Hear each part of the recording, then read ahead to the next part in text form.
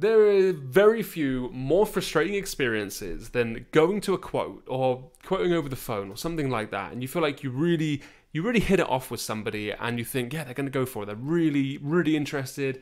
Everything I said, they loved it. And then you submit the quote and you lose it. And why did you lose it? Price. Somebody came along and they beat you on price. And it makes you feel like, well, how am I ever supposed to get contracts? How am I supposed to do this? How am I supposed to win work if I'm constantly getting undercut? And it can be one of the most frustrating experiences. The industry is price sensitive. We know that.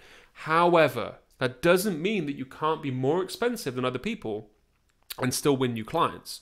You can still convert those people, but we have to get better at selling.